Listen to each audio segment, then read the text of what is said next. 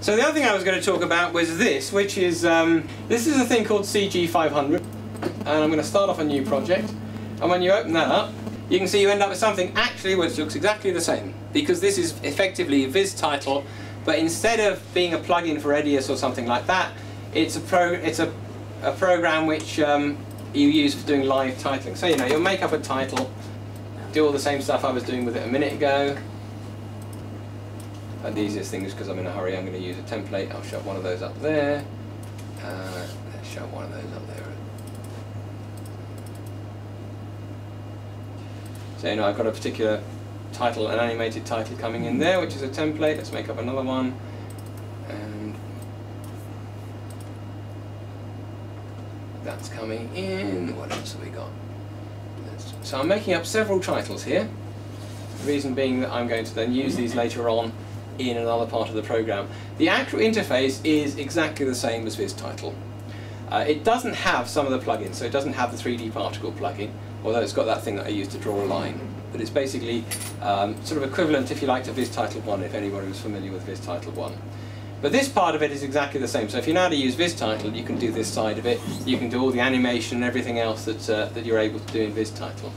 The difference is that this is intended to do live titles. So if I come out of that, and I come into this, you can now see all of a sudden I'm getting an output from my Blackmagic gizmo, which is plugged into the computer, which is showing the picture coming in from the camera over there with a title over the top of it.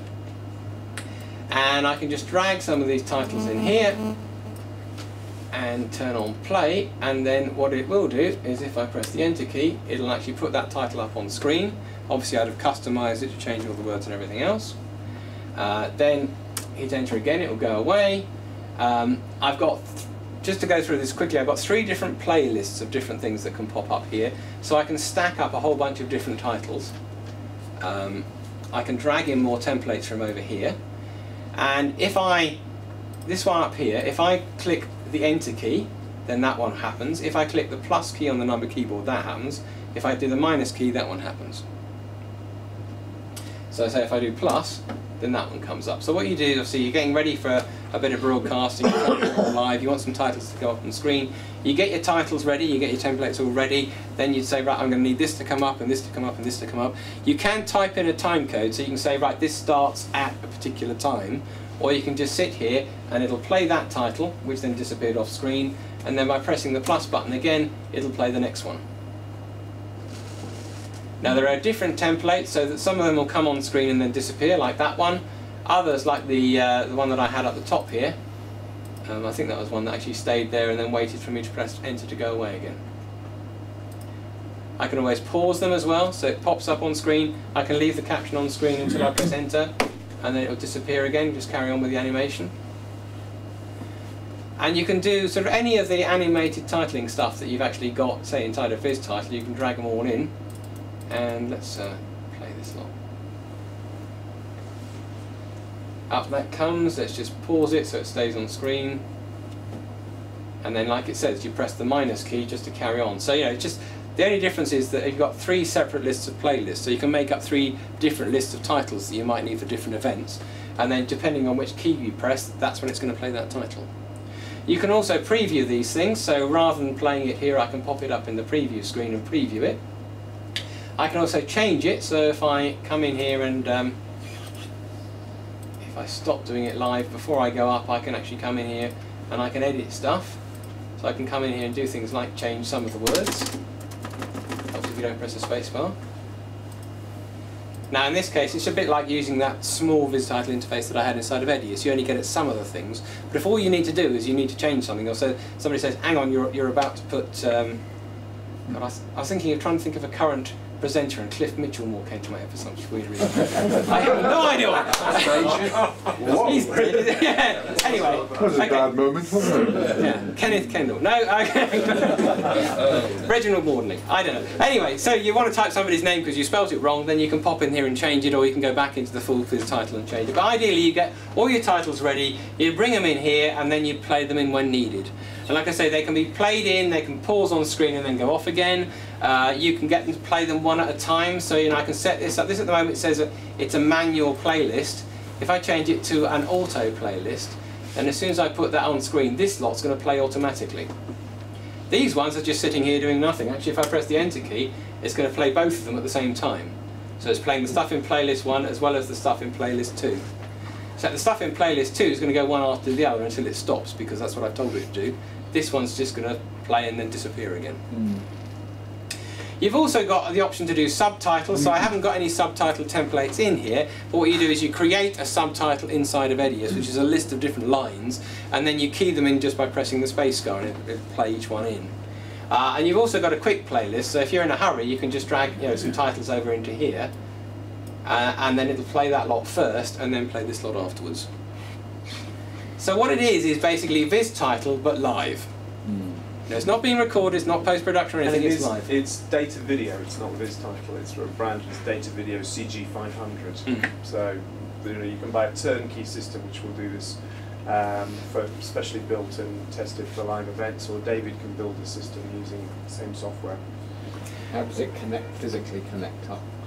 Well, it's going through that box. It's going through the Blackmagic box. So the actual act of putting the video, the title over the top of the video, is done by a Blackmagic card. You have to get the right kind of ones, because the cheap ones don't do overlays. I'm using the 4K here because I've got one. There was a thing called the Blackmagic 3D Extreme, which was the one to go for. But the 600 quid card is the one you need to go for. Some of the cheaper ones will do it, but they only do it in standard def apparently, whereas the 600 quid will do high def and that sort of thing. So how would that link to something like an A10-1, for example? Well, this is basically playing. This is plugged into the computer, and I've got SDI coming in and out of it. So you just SDI out of that into something else. Yeah. Or if you, if suppose the video in the background was cutting between different cameras, you just take the feed from the mixer, plumb it into this, and then put the graphics over the top of it. With an A10-1, you can actually do A10-1, by the way, is a vision mixer from Blackmagic Design, and you can do titles from Photoshop, and you can have 99 titles set up and sort of switch from one to the other. It will do a couple of small animations, but really this is much more set up for sort of live events than that is, because you could be doing complex titles with effects on and then playing them straight in order, where automatically. Whereas with the Blackmagic A10 on its own, somebody would have to be on the laptop going number 2, number 3, number 4, number 5, and bringing them all in. And what you're saying is it's sort of the cheapest thing that does really complicated animation. Yeah, and the next thing, sort of up the food chain. I mean, this software is not cheap. It's about 1,700 quid for the live version of this, and then you need a £600 Blackmagic card as well to do it. And a computer. So you're not going to see much change from £3.5 grand or so for a real-time title system. But anything else in HD real-time title system money is about 18 to 20,000 quid. So it's a fraction of the cost for something which can do this sort of complex titles. Have you got the clock something built in as well? Oh yeah. Basically, if I switch back to Vistitle, you mean CG500? Sorry. Well, but the plus is that if you know Vistitle, you know how to use it. Yeah, no, that's great. But yes, I mean, it's basically what they've done is the Vistitle program, but done as a real-time plugin, called CG500, like you said. It's like Vistitle, but a lot more expensive. Yeah. Well, the difference being that Vistitle is... You can't do Vistitle in real time. No. Vistitle is post-production, it's not live. Sure. The only way you do this with Vistitle with something else is actually to make a movie, which you then overlay in some fancy way using a vision mix in there. So it's, so yes, you've got all the different clocks inside of here. Where are the clock headings then? There we are. Oh wow! Nothing like an analog clock. In a digital clock. So which is telling us it's just gone 12 o'clock. In China. Yeah. What do you have? So the stuff I was showing you in Vistitle earlier on, what this doesn't have is it doesn't have the 3D extruded text, and it doesn't have the particle stuff. Those are the major things that are missing. Most of the other stuff that I was showing, and I only skipped over some of it, but most of the other stuff I was showing basically is actually inside of it. But yeah, like Richard said, for what it is, it's amazingly cheap.